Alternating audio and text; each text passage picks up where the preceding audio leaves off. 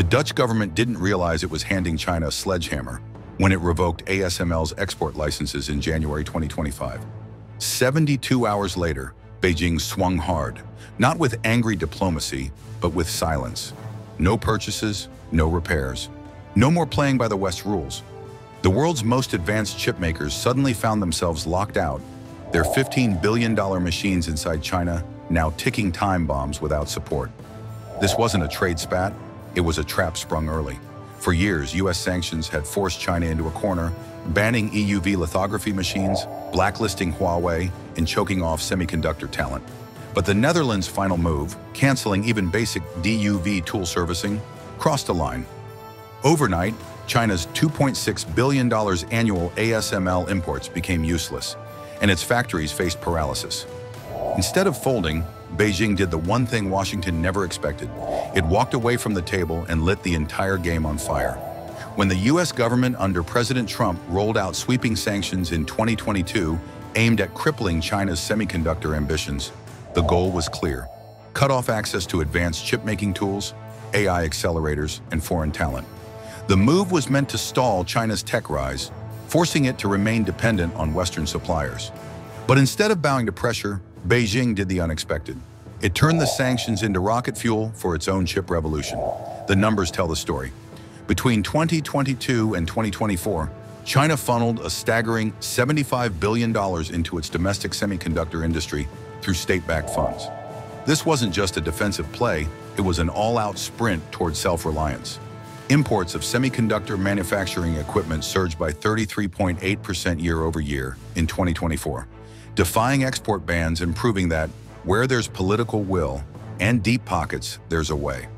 What was originally a 10-year plan to reduce foreign dependence got compressed into a 3-year blitz, according to tech policy expert Paul Triolo. But money alone doesn't build a chip industry. People do. China fast-tracked over 50,000 engineers into its semiconductor ecosystem, many poached from former Huawei and Tsinghua Unigroup labs. The result? A fragmented but fiercely adaptive sector that's closing the gap faster than anyone predicted. By early 2025, China was already producing 7-nanometer chips, something experts had dismissed as impossible without access to ASML's cutting-edge EUV machines. SEMC, China's top chipmaker, pulled off this feat by pushing older DUV lithography tools to their limits, using triple patterning techniques once considered too costly and inefficient.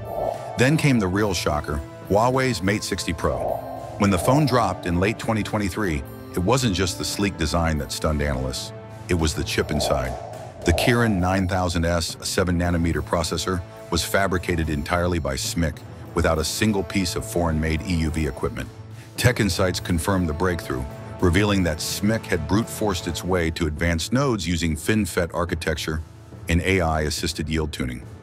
By December 2024, whispers emerged that SMIC was already experimenting with 5-nanometer and even near 3-nanometer chips.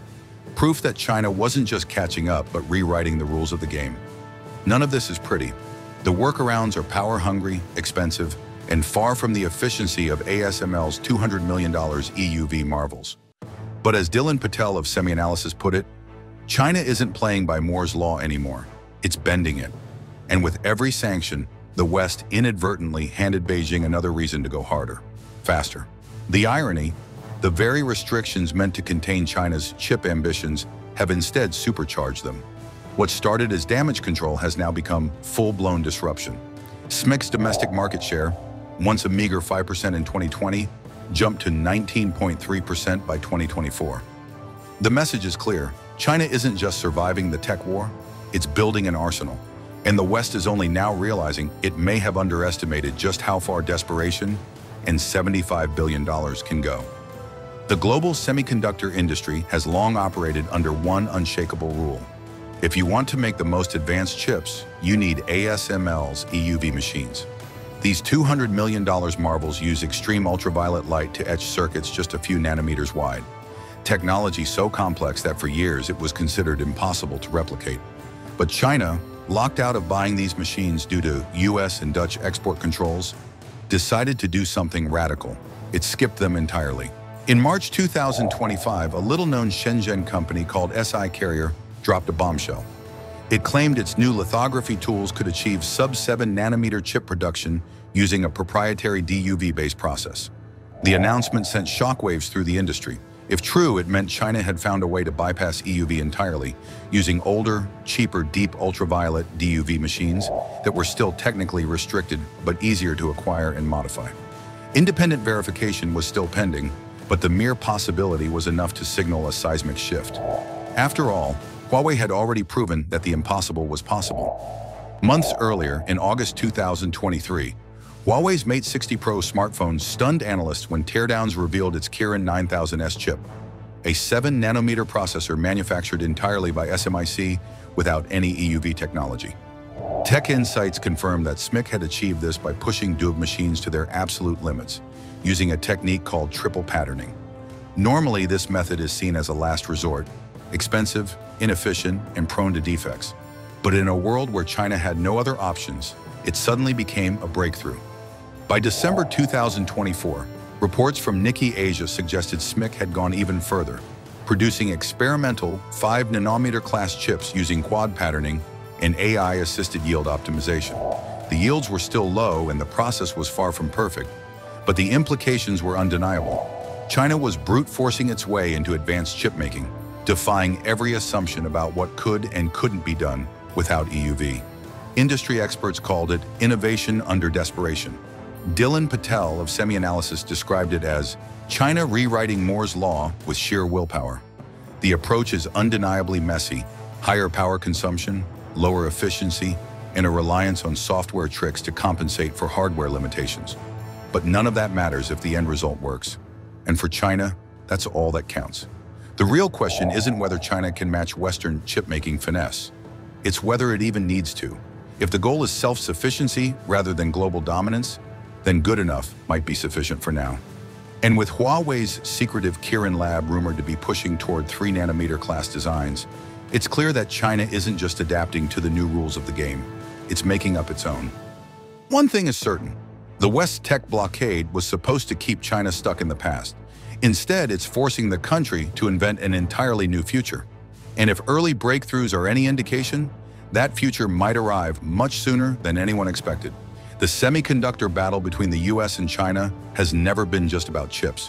What started as a technical trade dispute has exploded into a full-scale economic war, with retaliatory strikes now hitting everything from rare minerals to academic exchanges. Each move creates dangerous ripple effects across global industries, and ordinary consumers are starting to feel the shockwaves. When the Trump administration blocked NVIDIA from shipping its advanced H20 AI chips to China in December 2024, Beijing responded with a carefully calibrated counterpunch. Within days, China suspended exports of graphite and gallium, two obscure but absolutely vital materials. Graphite is essential for EV batteries, while gallium is used in advanced radar systems and military communications. The impact was immediate and severe. A 16% price spike hit affected industries within 2 months, according to Reuters. Defense contractors scrambled for stockpiles while electric vehicle makers saw production costs soar overnight. But the conflict quickly spread beyond factory floors. In early 2025, over 410 Chinese researchers were abruptly recalled from US institutions, as reported by the South China Morning Post. These weren't spies. They were critical engineering talent working on everything from materials science to quantum computing. American universities suddenly found key research projects paralyzed, while China gained an instant brain gain of repatriated expertise. The economic pain is becoming impossible to ignore. Dutch firm ASML saw its China revenues plummet 27% year-over-year in late 2024 as Beijing's tech decoupling accelerated. Meanwhile, US tech giants face an impossible choice: abandon the world's largest consumer market or build separate product lines that comply with competing tech standards. The costs are staggering. Barclays estimates upcoming iPhones could hit $2,300 if Apple can't source Chinese components. What makes this conflict different from past trade wars is its totalizing nature. This isn't just about tariffs on specific products. It's about controlling the entire technological stack from raw materials to end products. China's recent surge in semiconductor patents, 21,000 filed in 2024 alone, per China's IP administration, shows it's building an entirely parallel tech ecosystem. The most frightening part?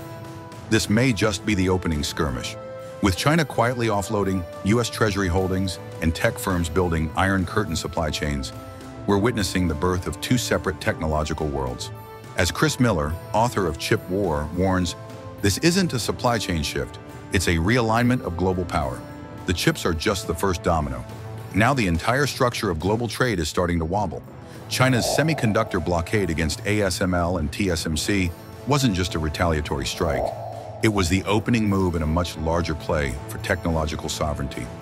By cutting off foreign suppliers, Beijing isn't just insulating itself from future sanctions, it's constructing an entirely self-contained tech empire where every chip, algorithm, and device answers to Chinese standards. The implications stretch far beyond factory floors. They reach into the smartphones in our pockets, the cars on our roads, and even the data in our digital lives. The numbers tell a story of staggering ambition. In 2023, over 85% of China's high-performance chips were imported or made by foreign firms. Just 1 year later, that number had dropped below 60%, according to the China Semiconductor Industry Association. This isn't incremental progress. It's a wholesale reinvention of supply chains. Huawei designs the chips, SMIC manufactures them, and Changshin Memory handles the packaging. The entire process now happens within China's borders, free from Western interference. But sovereignty comes at a cost, and consumers worldwide are about to feel it. Analysts at Barclays warn that escalating tech tariffs could push the smartphone prices up by 41% in the next 18 months. An iPhone 16 Pro Max might soon retail for $2,300 if Apple can't access Chinese-made components. The same inflationary pressure will hit electric vehicles, smart home devices, and even medical equipment. The era of cheap, globally sourced tech is ending, replaced by a fractured market where buyers must choose between competing ecosystems. Privacy is the next battleground. US-made chips fall under the jurisdiction of the CLOUD Act, giving American authorities access to data stored on servers worldwide. Chinese chips, meanwhile, operate under Beijing's cybersecurity laws, which mandate backdoors for state surveillance. As Alex Capri of the Heinrich Foundation puts it, consumers won't just be choosing between brands, they'll be choosing between surveillance regimes. By 2026, 87% of connected devices globally will rely on components from either US or Chinese supply chains. Neutrality won't be an option. The most ominous development, however, is China's quiet financial maneuvering. While the world focuses on chips, Beijing has begun offloading US tech-linked assets and treasury holdings in strategic batches. This isn't just about escaping dollar dependence. It's about weaponizing capital flows. If the chip war was Act 1, Act 2 might see China trigger a financial quake that rocks Wall Street, pension funds, and mortgage rates. The ultimate goal? A world where China doesn't just compete with Western tech, it replaces it. With 21,000 semiconductor patents filed in 2024, a 34% annual increase, and a target of 70% self-sufficiency by 2028, Beijing is building a parallel technological universe, one where the rules, from 5G standards to AI ethics, are written in Mandarin. The West assumed it could cripple China's tech rise with sanctions. Instead, it may have handed China the blueprint for domination. Who do you think will come out on top? China's homegrown chip empire or the West's tech blockade? Drop your predictions in the comments, and don't forget to smash that like button if you want more deep dives on the hidden battles shaping our future. Hit subscribe and turn on notifications because this Silicon Showdown is just getting started.